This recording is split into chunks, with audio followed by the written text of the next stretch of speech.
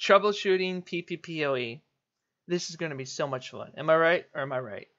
So if you haven't watched my first one, go watch it. It'll show you how to configure all the goodness, all the bits, Pppoe. And this is the troubleshooting part. So what do you do when everything's broken and you got to fix it? So can't get those delicious ISP muffins. The link is broken and the derp is all sad. It's all broken. So let's follow some troubleshooting steps. It's not that bad. Actually, I wouldn't say it's easy, but I wouldn't say it's difficult. So let's check it out. So the first command you should have in your toolkit. We're like a doctor now, taking our scalpel and going in there, seeing what's going on, cutting stuff. So we can see here, there's no local or remote MAC address. We don't have a dialer interface showing up here, no virtual access, and it's shut down. Or you may see nothing at all here. So if you see that, it's layer 1 issue off the bat, some type of issue. Whether that's cable's not connected, something's wrong, or the interface is shut down, the physical one, or it could be that the dialer pool interface number is not matching underneath the physical interface. So let's check that out. So we'll do show, I've got it right here. Come on, you. No. So we're going to look at the fast Ethernet. So show run section fast Ethernet. So we see that we have PPPoE client dial pool number 1. So it's 1. Let's make note of that. And what do we have for a dialer interface? Well, let's see what's up and running. Show interface. Show IP interface brief. We can see, oh, there's a dialer 2 there.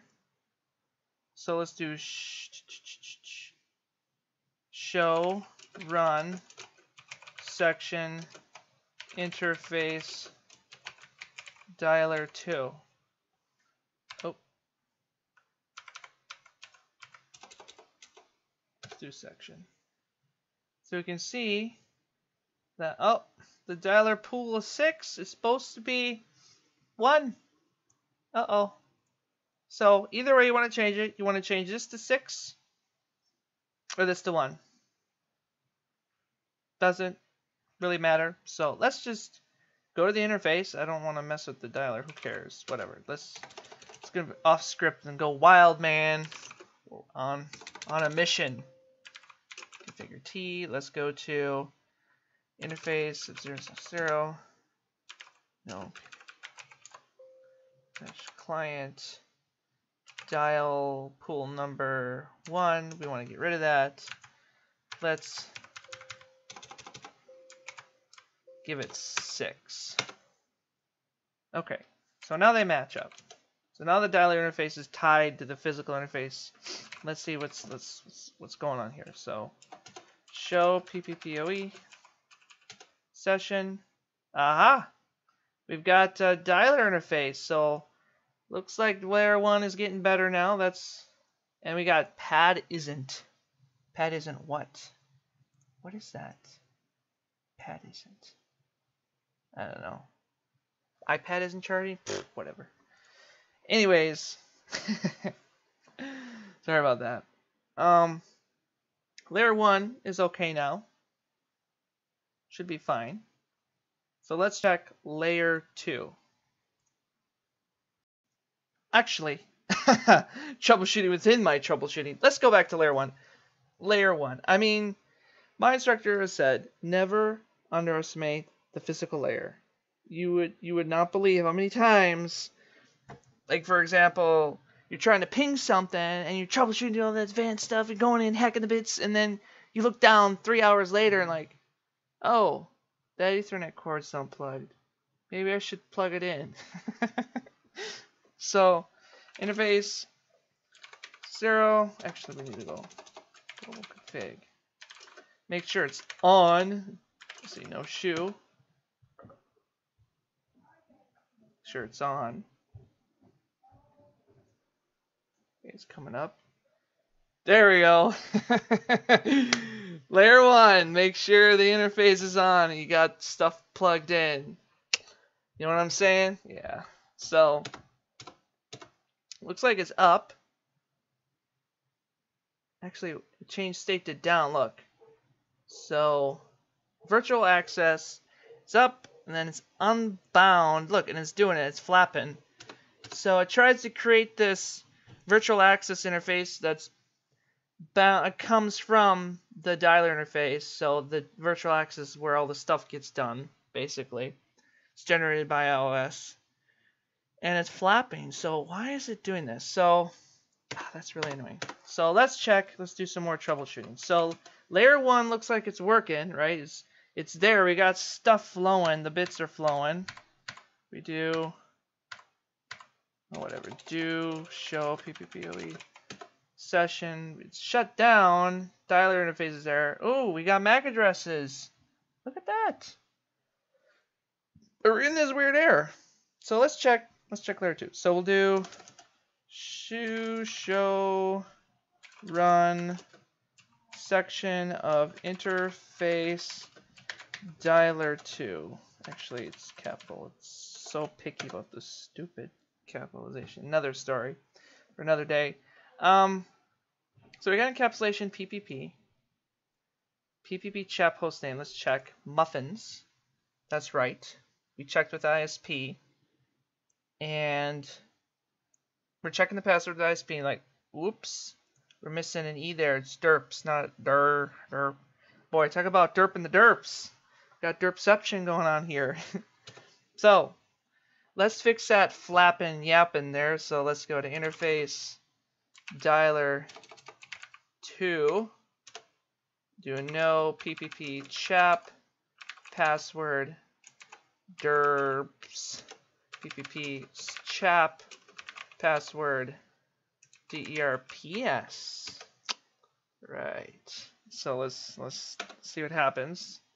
Sit and wait. Watch paint dry. It's gonna do something. It's gonna do the thing. I hope it does the thing, right? Everybody wants it to do the thing. Muffins, derps. Okay, up. It didn't decide to break anything. It's good. It's good. Let's do show PPPoE session. Do show PPPoE, whatever. Ooh, we got dialer interface, and the virtual access interface is bound to up. So good. Remote MAC addresses is looking good. So layer 1 and 2 is good. It's good, man. We're good. So let's see. Do show IP interface brief. But what's going on here? Dialer 2, it has no IP address. What's going on here? It's up and up, but we should get an IP address. So let's check layer 3. So we'll do show. Let's see, int. What are we looking for? Show run. Let's take a look at section of interface dialer 2. Where is it? Oh, let's complain about the 2, whatever. Show a little whiner. So we have MTU 1492, that's good. No IP address is fine. But where's the IP negotiated? You gotta have that in there. So let's add that in there. Let's go to config. Boy, we sure really derped this up, didn't we? Address negotiated. There. Negotiating. We're haggling now for those IP addresses. So do show IP interface brief. See what it does. Let's wait a minute. See the goodness it creates.